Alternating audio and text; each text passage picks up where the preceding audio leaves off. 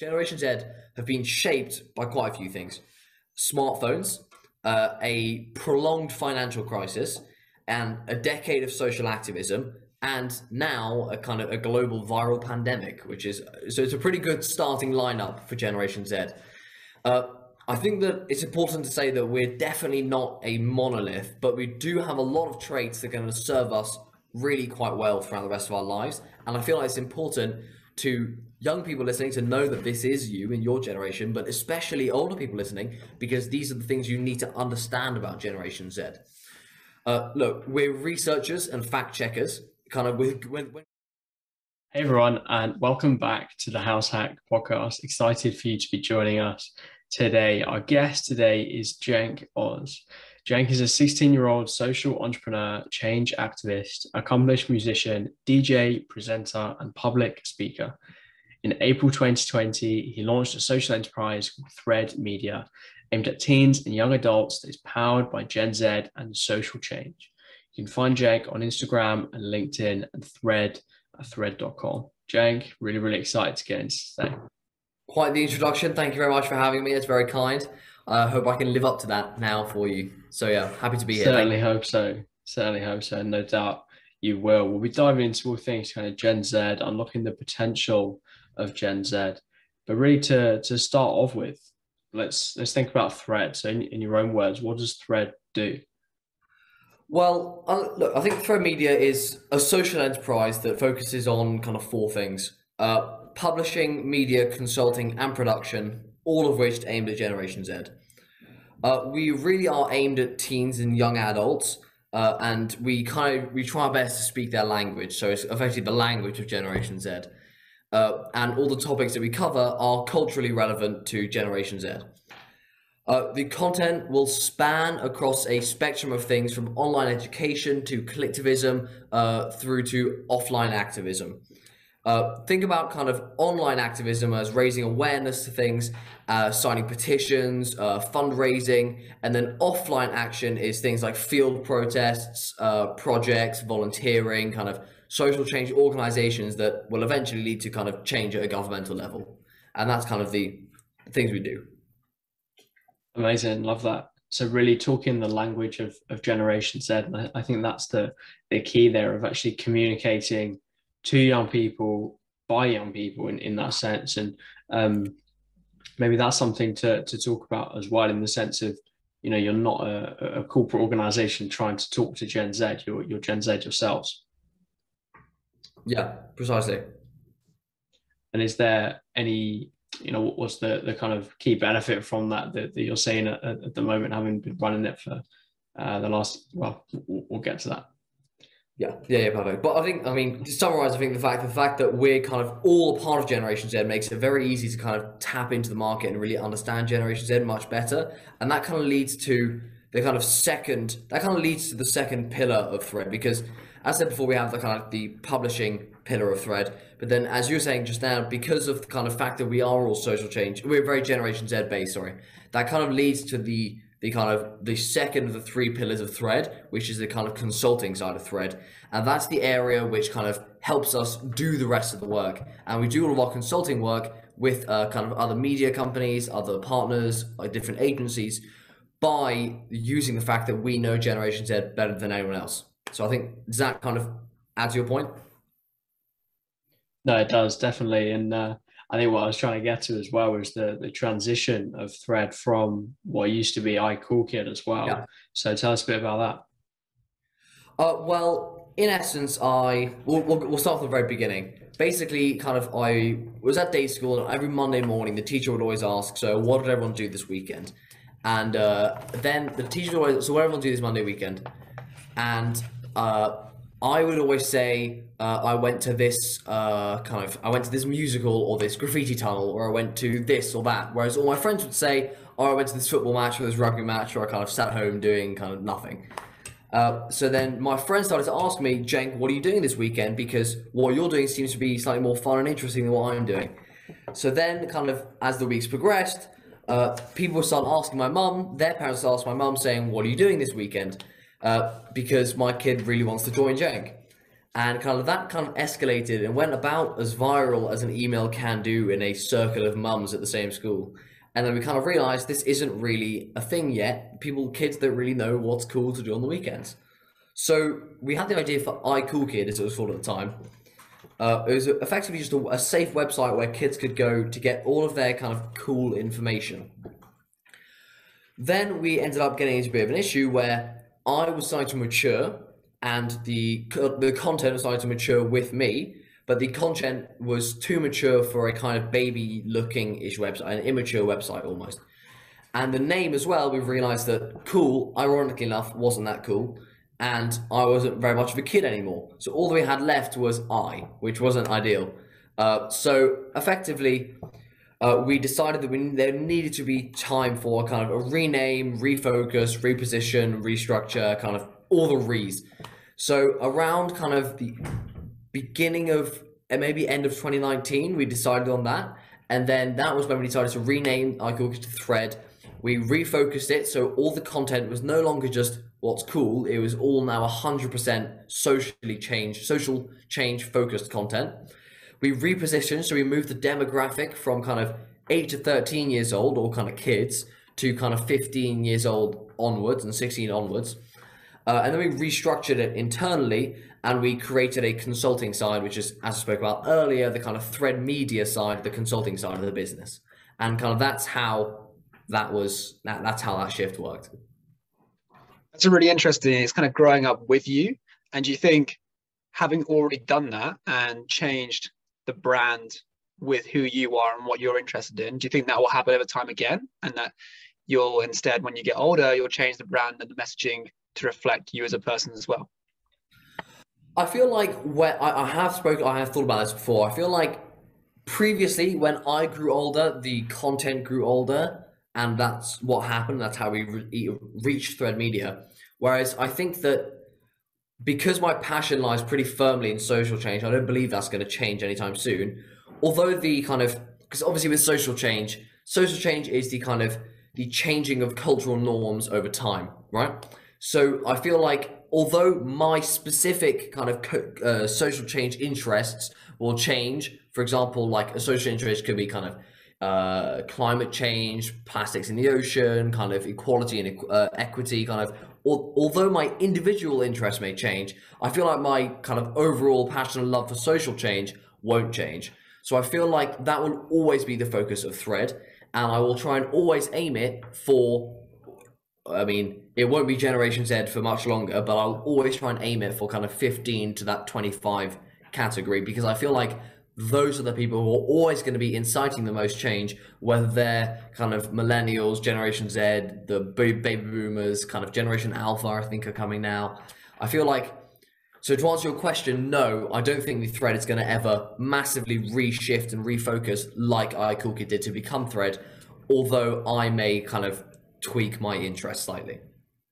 Yeah, it's almost that common thread that runs through it of social change at every level. So I think that brings in your personal mission to what you do, but also allows the adaptability going forward as well, which is really interesting. But I guess with so many different interests, and I know that intro at the start reflects on a few of them, like what part of the week are you like really enjoying? Are you enjoying all of it, or do you enjoy the varied nature of it, or do you feel like you get different parts of who you are from the different things you do? Well, you know, I was actually thinking about this, and this question is like, kind of, what part of the week do you enjoy? And I feel like by nature of anything that happens at the same time every week, it's never really that fun. If it's the same every week and it happens every week. So I feel like it's quite a hard question, but the most fun that I have is kind of just being able to, I think probably the most fun I have is kind of calling people and saying, here's what you need to do to be better, kind of doing these kind of things, but kind of on a grander scale, and saying, here's what Generation Z, my generation, are going to be like. So here's what you need to do to adapt to us. And I feel like giving those talks, I find really good fun. But fortunately or unfortunately, depending on who you ask, that doesn't happen every week. So yeah, but I feel like that's kind of the most fun I have. It's kind of be able to inform people. Nice, and like speaking for what you stand for. Precisely. On like a lot of levels. Yeah, no, that sounds really, really awesome as well. I guess with that preface them with that experience this age and doing that. You might not do it each week. You do it quite often though, like being on for a TED talk and being able to go and communicate with others. Is there a brand image that you have on a personal level that people often misunderstand? And are there other parts of you that you don't reflect on what you do online and through your work? Well, I feel like people, it's kind of weird. I get the kind of biggest misunderstanding, and it goes kind of two ways. There's two spectrums of this. Is that either people think this kid's an adult, and I always feel I have like so many people asking me saying, "Can you come to this, do this?" I always feel quite badly because I'm like, actually, I have GCSEs like next week. So I actually sometimes feel quite badly when I say I can't do things. So that's one end of the spectrum. And then the other end of the spectrum, which admittedly doesn't happen as much anymore, which I'm quite thankful for, but used to happen quite often, was people saying, oh, he can't do anything, he's a kid. So it's kind of like you have two sides of that spectrum. And I like to think that I'm pretty well in the middle. But that's kind of the biggest misunderstandings that you have with me. But fortunately, we don't have much more any here. We don't have much don't have much of this, but we have quite a lot of this nowadays. Yeah, no, it's great to see. I mean, do you think that change or that lessening of that one where it's you can't do anything, you're a kid, is that because you're less of a kid now? Is that just because you've got more age behind you, more experiences behind you, would you say? Or do you think that's because you're working with better people and organizations than maybe you were at the time? Yeah. Firstly, I'd like to apologize for the puppies who are getting slightly bonkers. No, okay. I think that I haven't matured. It's just that I've matured. I think I haven't changed or matured massively is since kind of in a social change aspect since kind of starting. But I do feel like people deem you as less of kind of a kid figure who can't really do anything, for lack of a better term. They deem that less once you've done more work. So I feel like I haven't changed, but I've been able to show more for myself, which kind of means that I've had less of this kind of idea that he's just a kid concept. But since I've done more of it, less has come out of it. But I don't think I've changed massively since. Does that make sense? I feel like I've repeated myself. No, I'm with you. And so then, being 16, we mentioned consulting, publishing, running a social enterprise, personal branding a little bit as well. Is there anything that stands out as the clear advantage or maybe disadvantage even to being 16 and doing all of those things? Honestly, I've had a special quite a lot because it's quite surprising to some people, but I actually think it's a massive, massive advantage because I feel like, especially when we started off like Cool Kid, I mean, the amount of people every day who could have started like Cool Kid who were 40, 50, 60 years old, they would have, okay, cool, they're doing that.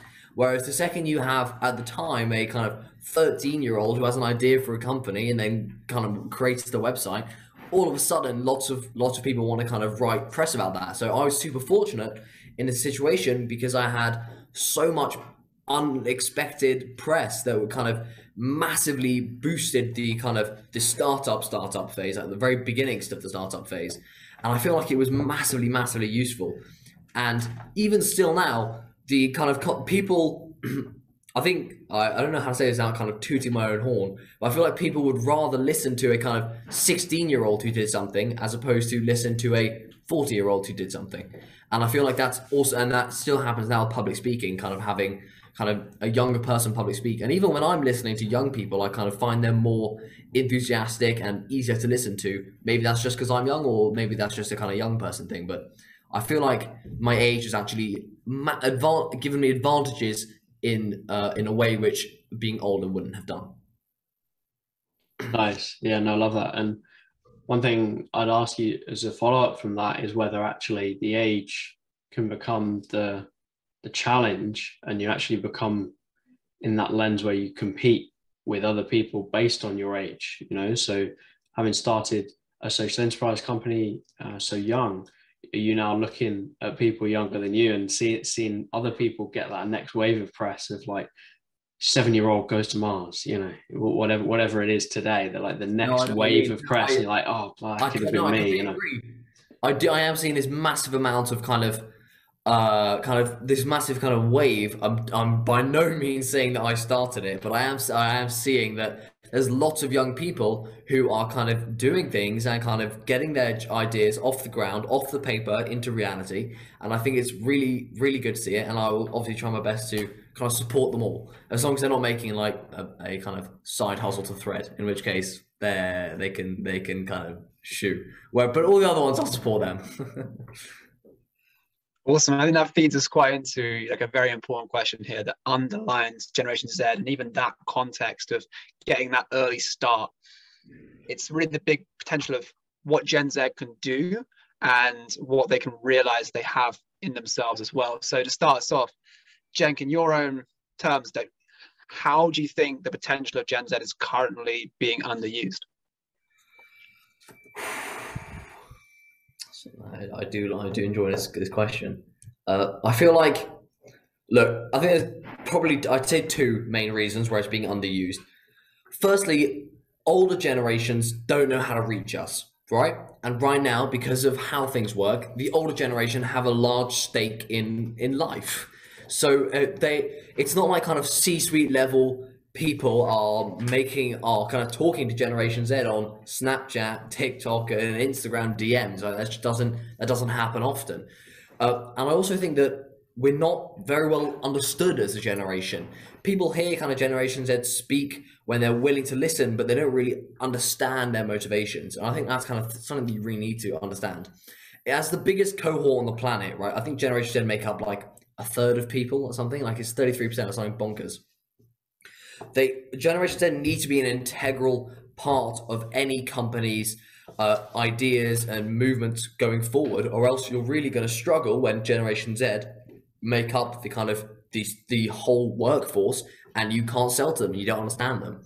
So I feel like, to begin with, it's worth saying, I think it's quite important to say that Generation Z have been shaped by quite a few things: smartphones, a prolonged financial crisis, and a decade of social activism, and now a kind of a global viral pandemic, so it's a pretty good starting lineup for Generation Z. I think that it's important to say that we're definitely not a monolith, but we do have a lot of traits that are going to serve us really quite well throughout the rest of our lives. And I feel like it's important to young people listening to know that this is you in your generation, but especially older people listening, because these are the things you need to understand about Generation Z. Look, we're researchers and fact checkers. Kind of when Google's at your fingertips 24/7, you might as well kind of be constantly searching things. Generation Z are competitive, but then again, not afraid of failure. Kind of, we have that kind of cliche of you only fail when you stop trying, kind of really dig kind of deep into us. When it's very easy for us to kind of get back up and keep trying in all aspects of life, especially things like starting websites and being a startup. Because of the financial kind of prolonged financial crisis, we've become very conservative and risk averse. We would rather do things like buy a £60 t-shirt and have the option to sell it for £60-70, as opposed to buying 10 £6 t-shirts. We're kind of financially aware of how things work. We're much more kind of financially risk averse. I feel like as a generation, we make much healthier and better social decisions about kind of food and shopping and everything as a whole. I actually believe that we're the first generation to start a decline of kind of alcohol and drug consumption in the world, as any generation. And as a generation, I appreciate this is because we're a young generation and lots of us still live with our families and we're still very kind of young, and lots of us are children, but we are very, very influential in all aspects of life, especially major family decisions, such as things like buying cars, where to go on holiday, the TVs, the computers, the houses you buy. This is things that Generation Z feel passionate about because they feel that they're empowered to have a voice on what their family does. Whereas kind of decades ago, kind of our parents would have said, okay, kind of thank you for everything that the decisions that their parents are making. I think it's a really important thing to know, that we kind of feel that empowerment within our own families to be able to kind of be decisive and make those decisions. And I feel like, slightly kind of side topic, but I feel like people think that Generation Z have a very small attention span. I saw kind of like a little infographic that had like a goldfish next to Generation Z. It's like, haha, you have the same attention span. Haha, not very funny. And I feel like I feel like actually it's less of an attention span of, I think, 7 or 8 seconds is what it said, but it's actually more of an acute filtering system, because it's more of an 8 seconds to kind of grab our attention, and then once you're there, we can do whatever you want for like hours and hours on end. I mean, I could watch the same YouTube video for kind of 2.5 hours straight, but if those first kind of 8 seconds don't kind of grab me, or I don't think I'm going to enjoy the rest, that's when I'm going to have that short attention span, and that's when I'm not going to feel enjoyed. And that's what I think where that number comes from. And I think it's worth saying that, because I feel like people look down on Generation Z almost as if we can't concentrate. And it's like, no, we can. You're just not giving us a reason to. And that's where Thread comes in. It fills the gap. Yeah, it gives you interesting content. No, it's definitely really interesting perspective. I think underlying that is the communication and understanding of different generations, and being able to voice what it is that they want and being able to speak to them is often misunderstood as well. And I think that's something that comes through in what you're saying in terms of being underutilized, but also giving the background of what makes Generation Z different. So with that in mind, what is the potential of Generation Z? Is there a specific Gen Z skill set? Because they're often said digital first as a group of people, and we have these tech skills we can bring to any company. It's often seen that we're good at marketing because of that, and even anything that's digital or taken to the internet primarily is often seen as like an inherently Gen Z skill. But do you think there's other ones from that, or is there a different skill sets for different people instead? Do you mind slightly just reword that question so I completely understand it? Yeah. So in a simple question, do you think there's a specific Gen Z skill set, or do you think there are individual advantages each people has?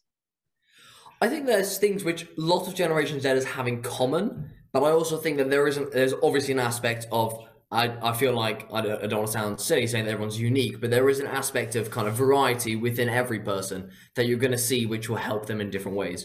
I mean, people in Generation Z, as I said, kind of, you have those kind of overall umbrella terms, like the fact that they're fact checkers, they're confident, they're risk averse.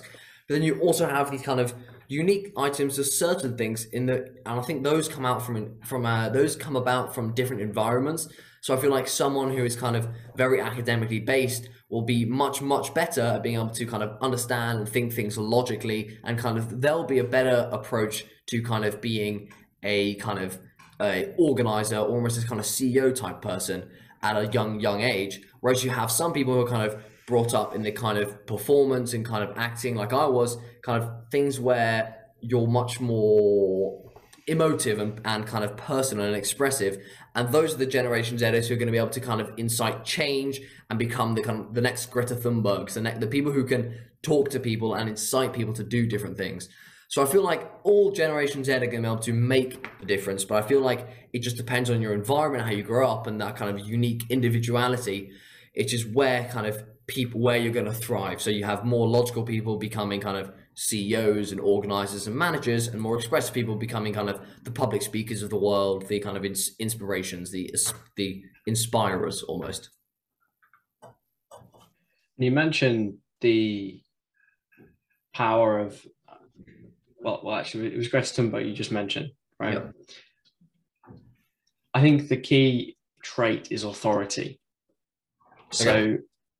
Is there one unifying, I don't know, tactic, thing, technique almost, things that Gen Z can employ in their own lives to create some of that authority? I feel like this is one of those things where you either kind of convey authority, as you said, and you convey power, or you don't convey power. And there's only so much you can teach someone to influence people. Do you know what I mean? Like there's only so many kind of public speaking lessons and kind of performance lessons and vocal coaches that you can have, but at the end of the day, it's you either feel passionate about it and it comes from the heart, or you just don't, and you're doing it because, you're doing it because you can.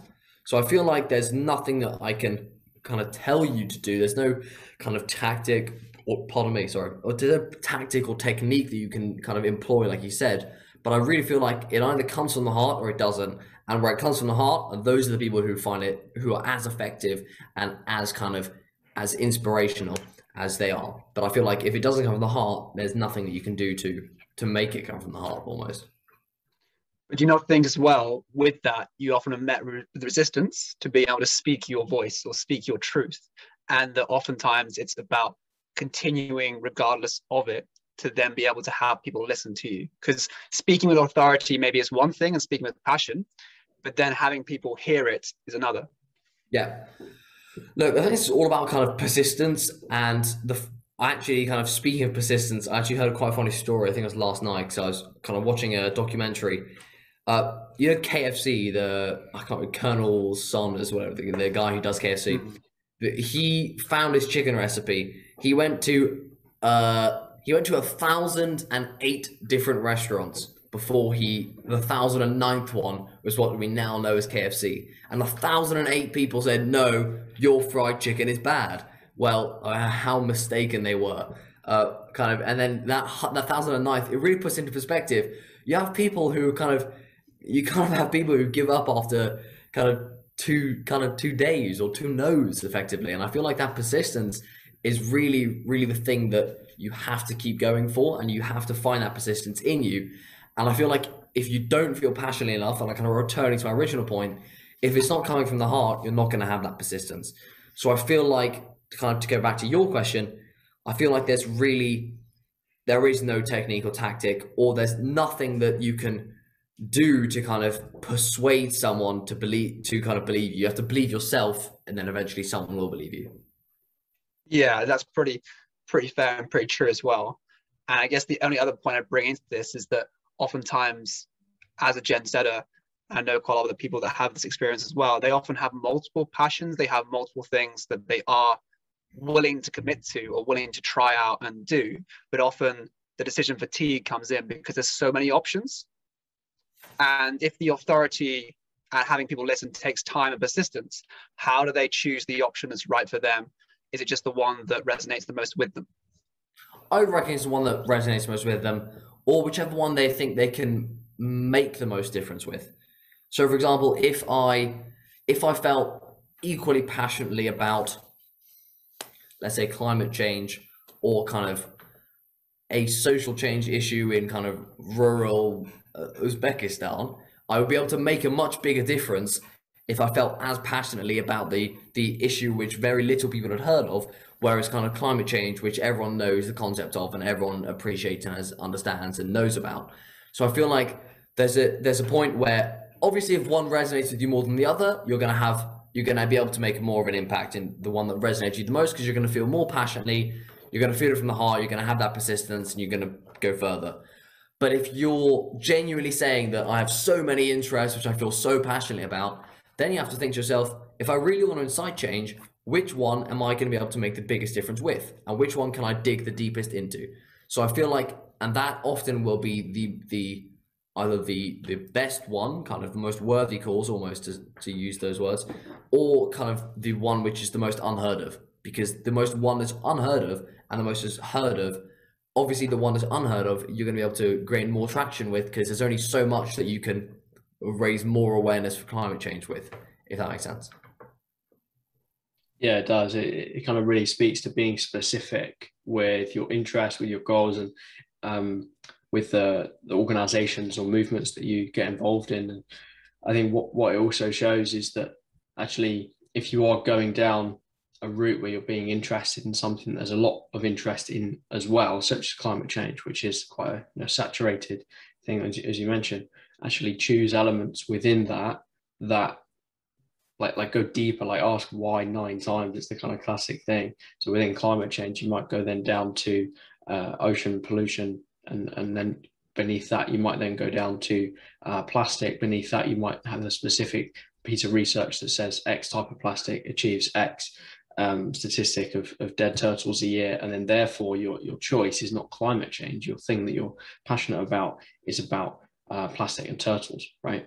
So you kind of be specific with that journey of what it is. But I think you make a good point at the end there, Jenk, where it's like there's no right thing, it's just about choosing something and then doing it and testing and finding it out. Look, I think that for yourself. Just to add on to what you just said, I feel like there are so many different areas of the world which need to be improved. And I feel like the way that I visualize social change is there's, let's say there's 10 different topics. You have equality, equity, kind of all the different kind of the rights, animals, plants, humans, all of the above, right? It goes on forever. Let's say there's 10 different ones. I believe that there is a ladder which kind of you go up, and eventually you can max out. Everyone will be happy in all 10 of those fields. And I feel like different countries will go to different areas of all 10 of these fields at different times. But the way I see it is that eventually every country in the world will reach the top. But I feel like it's just that kind of, you have that separation as you kind of develop further. You have the UKs, the USs kind of trying to reach that pinnacle. And then you have the kind of, the ones where, and actually something put this in perspective for me the other day, were places like the Philippines. We onboarded an ambassador quite recently called Jay, who's from the Philippines. And he was talking about social change issues, which I didn't even fathom were issues at all anymore. Things like kind of getting clean running water to schools. It's like, apparently they've kind of just about got over the brink of getting clean water at home, but now the next step is get it to schools. And this kind of it almost blew my mind, because I didn't realize the separation of countries on a social change scale. And I appreciate that I'm kind of blurring the line now between human development and kind of social change. But I feel like as human development will grow, social change will grow, and vice versa. So I feel like it's kind of important to know that all the countries are at a different level, but they're all reaching the same direction. Yeah, no, it's really interesting to note. And I think the kind of point on human development and economic development, it's fascinating, because I think actually there are a lot of countries out there that are a lot further ahead than the US is, Canada's, the kind of Western developed countries, because they've been able, and I'm not a development expert, but to my mind, they have skipped elements of industrialization that we experience to go straight to technologies like mobile, which we haven't really adapted properly, particularly if you look at finances, for example, in a lot of rural areas. So yeah, no, it's fascinating. But kind of shifting the conversation a little bit, I think the other pillar of Gen Z and its relationship to the world and realizing potential is Gen Z in the workplace. And so maybe spending a bit of time there and talking about how Gen Z can maybe take part in, but also be integrated into corporate organizations, startups, hierarchy. All of these themes, I think, are going to be kind of defining the next 10, 20 plus years. And so I wonder what your take would be on how Gen Z can get their voices heard in the workplace right now. Look, I think the most important way, the most effective way that we're going to do that, because I think it does need to happen, I agree, is that we need to integrate them and give them a seat at the table. And I mean, at Thread, all the seats at all the tables are all Generation Z, ironically enough. But I feel like in the kind of higher mega corporate social enterprises, there needs to be a seat at the table for someone in Generation Z to speak that voice, okay, to speak on behalf of a third of the world, right? So I feel like it's super important for companies to create youth councils or youth boards so they can tap into on a monthly, quarterly basis and be able to really understand what's happening in the kind of world of young people almost. I feel like companies need Generation Z now more than they ever have before. And I feel like that needs to happen because Generation Z, as I said, makes up a third of the kind of world, and they're not going to be able to survive without the Generation Z on board. So that's why I feel like they need them pretty desperately. I think there's a few things to mention is that Generation Z want authenticity, genuineness, transparency, and kind of all of the above in all of those areas. So you kind of want to think, how many kind of ads do you see that reflect those principles of traits? Okay, so kind of how many ads do you see that reflect all of those ideas? Not just one or two. You don't want to have an ad that says we're transparent, kind of in for lack of a better example. You kind of want to be able to show yourself in all three of those lights, because it's only that combination that Generation Z really care about. Look, I think companies are also trying to sell a product rather than outcome or reason. For example, saying like, a company's now saying, do you want a toaster? We'll go with the example. Do you want a toaster? Whereas companies should be saying, do you want a wonderful breakfast? I don't know why I use that example, but I think it kind of works. If companies are selling toasters, and they should be selling breakfasts. The idea of a good breakfast. And I feel like that's something that Generation Z will seek into, because it's a classic kind of, I don't know if you've seen this, the classic kind of Simon Sinek, why, how, and what, the kind of golden circles, but it really is that. It's not what are you selling, it's why are you selling it. Generation Z care about that why. It's because why is because you don't have it. Why is because you want this. It's not what is it, it's the why. And I think that's something that people need to care about. And finally, that things like if climate change and kind of social equity at the top of Generation Z's kind of social compass, that's where our moral compass is facing, then companies need to get involved in the conversation in a meaningful way on those topics. Kind of companies shouldn't expect Generation Z to come to them. They should go to Generation Z, okay? And I feel like that's the only way you're really going to be able to understand Generation Z, is if you're going to where they're going, because currently Generation Z aren't really coming to big companies now because they're starting their own. So if you're a big company, you need Generation Z in a more than just a kind of monthly council sense. You really need to start going to Generation Z and finding them and kind of picking them out, like I don't know, whatever you pick out things with. And lastly, I think it's important to tell you that the companies are always talking at you and not with you. I think it's a major issue, especially I think it's annoying, and I feel like all of Generation Z does as well. I feel like they used to be the orchestrator of kind of all things. Companies used to basically run everything, whereas now companies are just simply another voice, kind of another tweet that we see. So they need to get used to it, because it's something that companies still think they have that massive authority, whereas now it's kind of the people that have the authority. And I feel like companies need to appreciate that. That's kind of I feel like I rambled on a bit there. That's kind of the first part of your question. To kind of say where kind of the workplace is going, I feel like that's kind of like a whole nother thing. And I feel like the most important thing and the key term in the future of the world of work is the gig economy, right? So it's GIG economy. I don't know if it stands for anything, but it's kind of the idea of you work for yourself on behalf of someone. So Uber, Airbnb, Deliveroo, okay, these are all companies where you work for yourself on behalf of someone else, and that is the gig economy, and that is working its way up on a massive level, and it's actually not stopping. I think it makes up something like 25% of the jobs now, and will make up almost a third or half of I think it's a third of all the jobs by 2030's economy, which I think is massively impressive and really notable. But we're going to have a quite big issue, and I appreciate it's kind of going into kind of the world of education as well, but we as people, as Generation Z, are being taught in schools in the same way that millennials, baby boomers, the silent generation were taught, okay? The only difference is, you have a touchscreen whiteboard instead of a chalkboard, right? That's the only difference.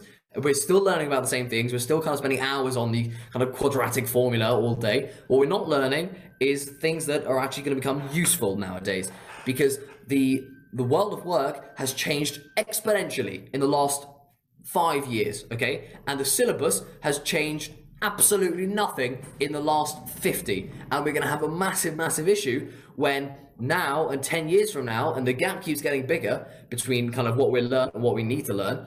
And I feel like kids are having a massive issue kind of figuring out what we need to do, because all of a sudden you leave school knowing kind of here's how quantum physics works, and then like where'd you go from there? Like you need to then do kind of, you have like, people don't really understand how to kind of, the world of work now there's only so much world of work you can do in kind of quantum physics, whereas what you've learned in school is now, it's not useful, I'm not saying that, but what I am saying is that it's not as useful as it used to be, and the schools are having a massive issue because they need to change that syllabus to adapt to the fact that half the people in the world are going to effectively be self-employed. And I feel like that is not being accounted for and needs to be accounted for. I feel like I've gone off about 12 and a half years there, but I think I made my point. Yeah, there's loads to unpack there. I think particularly the kind of point of education. We had a great episode a few weeks ago with Nikita Kandwala from LinkedIn as well, running her own business. And part of that conversation there, just to revisit it for a second, was talking about how business actually can fill part of that gap, right? And yes, you've got your responsibility of government policy setters, but actually the key point that you make is very, very true in that school will remain the same pretty much, give or take, for a long time still to come. Whereas what we've seen with the gig economy, as you mentioned, with companies innovating, is actually innovation. The kind of private sector moves a lot faster than education can keep up. And so because of that, then it's then saying, well, actually, what companies are filling the gap? What companies are enabling people to adapt to that change? But yeah, Charlie, I don't know if there's anything out of the beginning of what Jenk talked about that you want to pick up on. I think the self-employment part on the second one is really interesting as well. Or we might talk about education as teaching future skills, but it's more than that. It's teaching how to be self-employed, how to direct your own career. And I think this links in a lot to portfolio careers and exactly of how we choose our time and choose what we want to be involved with and how we act on other people's or other companies' behalf. So that's a really interesting point of teaching the skills needed for self-employment, not just for work, is really, really important as well. Just to kind of elaborate what you just said, because it kind of triggered something in my mind, or like a flashback there. It's I think it's really important because we need to change the syllabus in a massive way, as I said, but I want to kind of emphasize where that syllabus needs to change to. So effectively, I think this Raj Chetty kind of coined this idea, but it's the concept of lost Einsteins, right? And schools need to kind of understand that it is infinitely easy to spot an athlete that can run 100 meters in 11 seconds or throw a javelin kind of 400 meters. But it's really quite difficult to see an innovator or an entrepreneur, okay? And the syllabus needs to be able to understand that these athletes, musicians, performers, academics are all being kind of brought up almost kind of in a silver spoon style by these schools because they're like the golden children, the grace children. Whereas the people who are really the kind of golden adults are the CEOs and the entrepreneurs, right?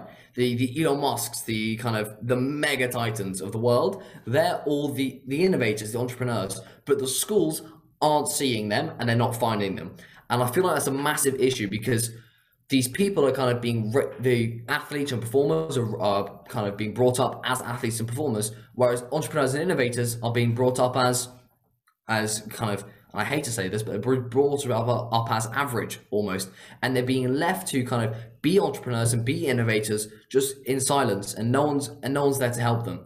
So I feel like I've said a lot about how school needs to change, but it needs to change in a way that's going to help entrepreneurs and innovators to be able to thrive and nourish their ideas. And I feel like if that happens, you're actually going to have the people who are kind of half on board with their entrepreneurship or half innovators becoming full innovators because they're kind of being nourished and kind of fed along the way. Whereas nowadays, all the entrepreneurs and innovators, the only reason we see them is because they were so driven and so powerful and so passionate to drive their idea forward that they actually did without the help of, well, not without the help of anyone, without kind of being able to be nourished and helped by anyone. Whereas if you have someone who, oh, this is a cool idea, but doesn't really know how to kind of act on it and affect it and make change, that's the people who need to be nourished and kind of brought up and helped along the way.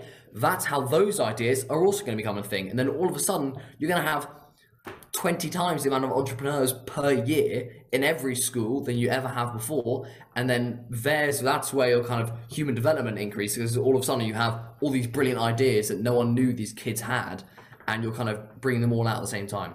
So I feel like that is definitely the thing. You need to be able to teach, you need to be able to change the syllabus in order to develop these moonshotter children, the children with moonshot ideas, I guess.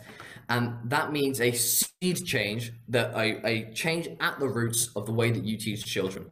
Okay, because the kids who dream big and want to change the world with innovation and kind of exploration aren't being nourished and aren't able to do that because they aren't being nourished.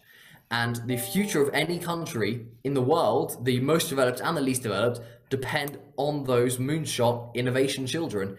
And if only one, say there are 100 moonshotters, and one of them feels powerful enough to be able to work on their own and has a good enough idea that will be able to kind of work and develop, and it helps the country this much. Imagine if you had 100 of those, which were all nourished and developed at the same level, then you'll have 100 massive increases in this country's development. And I feel like that's how the country needs to change, and the syllabus needs to change. Yeah, definitely agree on that. And I think the facts don't lie here. I think it's 55% of Gen Zs want to be an entrepreneur at some point. So there's a demand from them as well to do it, which I think is really, really interesting. And perhaps, is there any prime examples you've seen of this being implemented by some schools or by some organizations or startups who are trying to do that already? If I'm being honest, I wish I could say yes. I wish I could. I would feel so happy, so much better if I could say yes, this school is doing a great job, but there isn't. And that's the issue. That's the thing. No schools are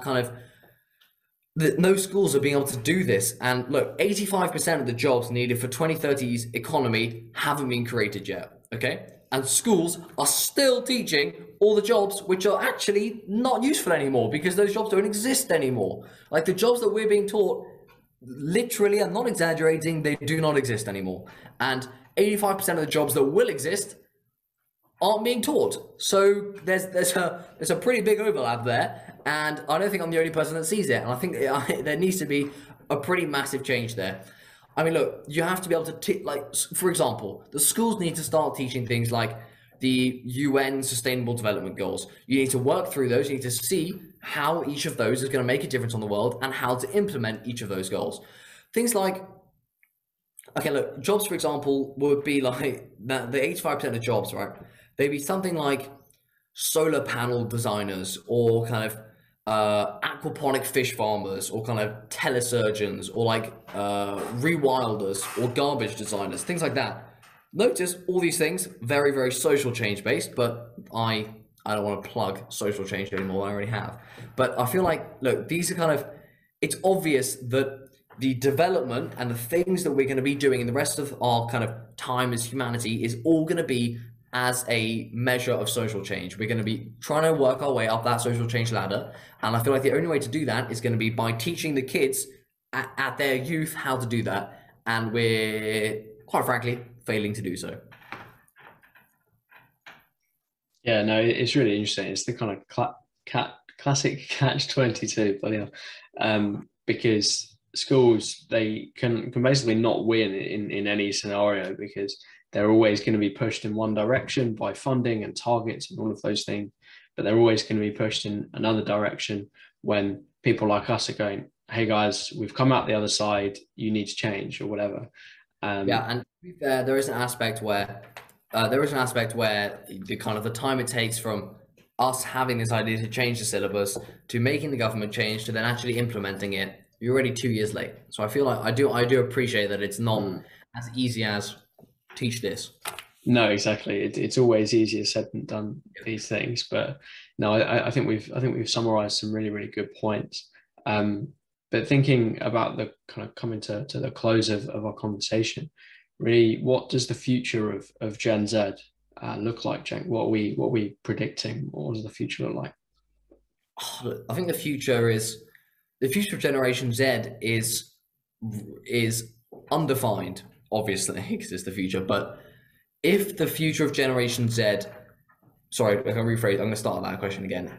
The future of Generation Z is obviously undefined, but there is kind of two parts. There's the path where nothing on a government level changes, and you still have the same 1 in every 100 people, maybe 2 in every 100, because Generation Z are quite passionate. 200 in every people kind of becoming entrepreneurs, becoming innovators, doing their thing, becoming successful. There you go.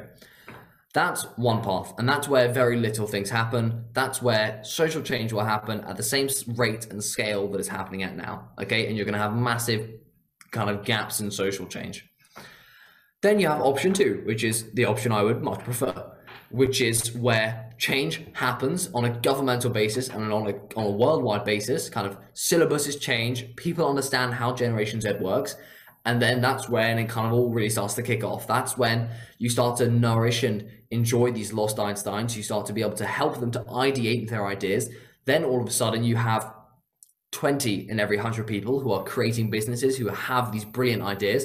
Then they're going to be able to help the world or their country in a specific and new way. Then that country is going to be able to develop at a massively quicker rate and kind of work its way up the social change ladder in a massively quicker rate. And that is going to help the world in the long run. And I feel like you, as a country, almost as a world, you have to choose which way you want it. Because we have Generation Z. Generation Z is kind of like, we're happy to do whatever's going to happen in our future. So whether you guys, the older people, want to make insight change and teach us differently so that we can make the world a better place when we're older, then that's your choice. But if you don't want to, then we're just going to repeat what you did. If anything, slower and at a worse rate, because the world is changing and Generation Z isn't. Or you can incite change and Generation Z will make a difference at a much quicker rate, and the world will kind of do well, and there'll be flowers and fireworks. Yeah, we'll definitely create the utopia that we're positioned to, you know. And I think that's part of the challenge that we maybe haven't spoken about too much, isn't it? Is the kind of pressure that puts on Gen Z to say, oh, actually, we've got all these problems, all of these challenges. You mentioned financial challenges, COVID, all of these influences in terms of behavior, and then older generations go, okay, guys, you know, you've got all this potential, figure it out. You're gonna be great, you know. So actually, it's almost reverse engineering that pressure to say, well, yes, we want to have an incredible amount of change to how things currently are, but what's the priority? What is it that actually meant that change was needed in the first place? And I think you make a good point in terms of building on the foundations of things like the sustainable development goals. If you kind of have the baby boomers, and I actually can't remember the name, what's the generation in between baby boomers and millennials? I can't. Maybe there is one. Maybe I'm kind of imagining age. But if you kind of have these baby boomers, they think that the world is happy to continue as it already is. Maybe a few changes to climate change, maybe a few changes here and there, but they're pretty confident that the world can keep on increasing in development and social change rates at a constant level, and Bob's your auntie, everyone's happy. But what we don't realize is there is a massive amount of untapped potential, which, if tapped into, will make a massive difference. And I feel like that's kind of, at the end of the day, that is what it kind of matters. And I feel like baby boomers almost have the decision here to say, we can incite change for once we're long gone and Generation Z are kind of in their 50s, 60s, 70s.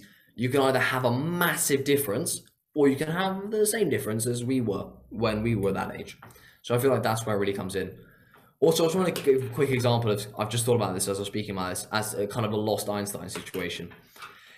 The example I quite like to use is Starbucks, right? Starbucks is a cafe. There was millions of cafes beforehand, but what does Starbucks do? Someone had the idea to put a sofa and a coffee table in Starbucks, and that's why Starbucks became Starbucks. And I feel like people don't appreciate that. How many people must have had the idea? And this goes into lost Einsteins as well as going into kind of go for it mentality, almost like the way that I like to think about it is, you should never fear failure. You should always kind of be terrified of regret. And that's kind of my golden mantra.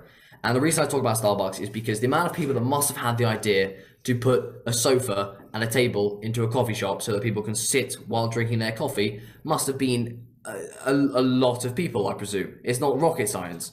But the person who did it is now the founder of Starbucks. In the same way that Oh God, I wish there was a website where I could put my face on it and other people could put their face on it, and it was like a book of people. But Mark Zuckerberg made Facebook, so I think that kind of, it's kind of my golden rule that you should never fear failure, you should always fear regret. And I feel like it's slightly sidetracked, but I feel like people need to hear that, and it's quite interesting. Nice, awesome. I think it's probably a final point that underlines everything we talked about today, which is individual empowerment and really giving people both the tools, but also really just the confidence to start. And I think, yes, it comes down to how the generations before us allow us to do that, but also it comes down to us and how we enable each other to do it as well. And I think a big part of what we're seeing is rising amounts of communities around that, and people that can help each other in this disconnected world of people doing their own self-employment route, their own freelancing, to be connected and grow together still. So I think that's a really big part of this journey, is that it's not just about how companies can do things for us or how other people can help us. It's also about how we can help one another as a generation as well. Yeah, I completely agree. I back that. I have nothing more to add to that, to be fair. Yeah, I love that. And I think it's possibly originally Jeff Bezos who talks about regret minimization as a kind of key principle when making decisions. You know, so you've got all these different paths laid out in front of you, and kind of harking back to what we said originally of like, what's the right thing, the right passion to choose. You know, kind of visualize ahead and think about what you will enjoy the most, kind of all the positive aspects, yes, but also think about those negative aspects as well, and think, actually, what will I regret not doing the most, or the kind of other side of it is definitely interesting to think about. But yeah, before we sign off, Jenk, let's talk a little bit about we talked about social change and collectivism, but we know that you've got your recent TED Talk as well. So do you want to just tell us a bit about that? Well, my TED Talk, yes, I did my second TED Talk, and it was about the idea about, the title is "Can Like Save the World, Change the World?" And I actually start by saying, no, it can't, but millions of likes can change millions of people's opinions, and millions of people's opinions can change the world. So, and effectively, I'm not going to go through the whole thing, but the topic is, how can collectivism, so online activism, especially in the situation of COVID-19, how can you make a difference using collectivism, and how is collectivism effective? And effectively, it's about collectivism. And not to plug myself, but please do listen. I'd like to think it was quite interesting. And I think that's the kind of concept of the TED Talk. And I think that it's really important because I think that collectivism is important because people don't understand how effective it is. And people don't understand how a lot of people like to dismiss collectivism, because I've heard lots of people say the kind of collectivism is kind of like a lazy activism. It's for the people who can't be asked to get off the sofa and they're just using their phone to repost stories. But it's not that. It's the people who it's the people who are talking about things. It's the people who are kind of talking about things in forums, discussing things in kind of Discord servers, discussing things on Twitter, on Reddit, and then signing petitions, raising funds, all things you can do online. And I feel like people don't appreciate the effort that collectivism takes. And I talk about that, and I talk about the change that it's able to make, and the change that it has made, the advantages, disadvantages, and so on and so forth. Awesome. No, thank you for that. And yeah, definitely check it out. I'll make sure I link it in the description. Really talking about the power of kind of compound change. Really interesting listen. So, Jenk, all that remains just to say thank you so much for jumping on to the podcast today. Hope you had a good time. So much. It's very kind of you to have me. It's nice to see you both, and we'll catch up very soon. Everyone who's listening, thank you for listening. There you go.